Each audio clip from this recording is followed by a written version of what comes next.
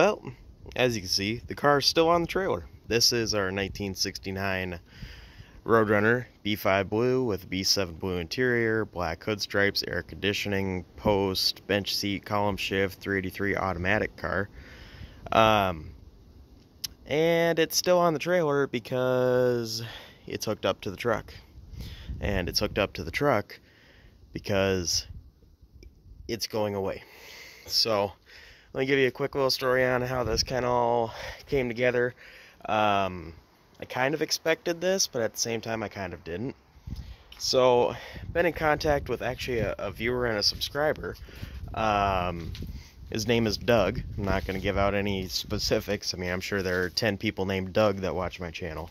But Doug here has been looking for a Roadrunner for a while, and we actually started talking before I even had the car delivered back home.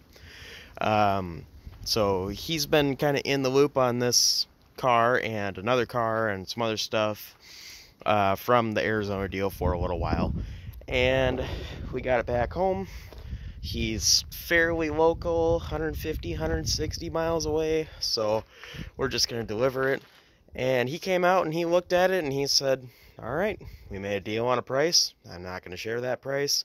If Doug wants to comment and share that price, that's up to him. But that's not information I'm gonna share, because I don't want him to potentially be upset with me sharing prices of things. But I think it was a fair value.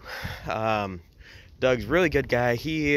I believe his plan is to leave it like it is for right now, get it running, get it mechanically sound to where he can kind of enjoy it for this summer, this year, and then it will potentially be restored after that. I don't know exactly his plan, and I can't speak for him, but he's a really good guy, and I'm looking forward to getting pictures and stuff back from when he gets it running. And we'll try to, if we find a way to make it work, we'll try to do a follow-up video on the car. So we'll see how that stuff goes.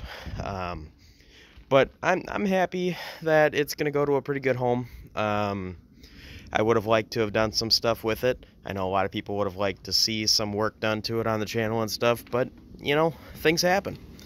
And this car was bought with the intention of selling it, so everything kind of works out in the end, you know. But anyways, just want to kind of keep everybody up to date with these short, you know, videos. Just keep everybody in the loop as to what's going on. I don't want a bunch of people to randomly be like, oh, what happened to that blue Roadrunner? I haven't seen that blue Roadrunner in a while. And then have to, after the fact, say, oh yeah, by the way, that's sold. So, anyways, this is the car. It's going to a good home. There's a potential that we might see this car again at our local Mopar show, Mopar's in the Park, June 2nd, 3rd, and 4th. If you're not aware of that, definitely check that out. That's a very big show. I think it's in the top 5 largest shows in the country, so definitely consider coming to that. But it'd be pretty cool if this made it up there and I was driving around the show and we could do some pictures or a video with it. But we'll see how things go. It's going to a really good guy, and I'm looking forward to seeing what happens to it.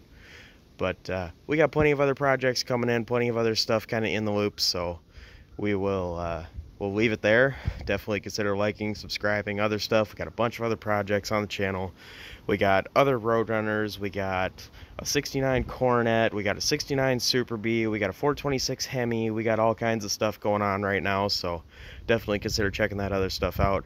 But I'm going to leave it there, and I'll see you guys in the next one.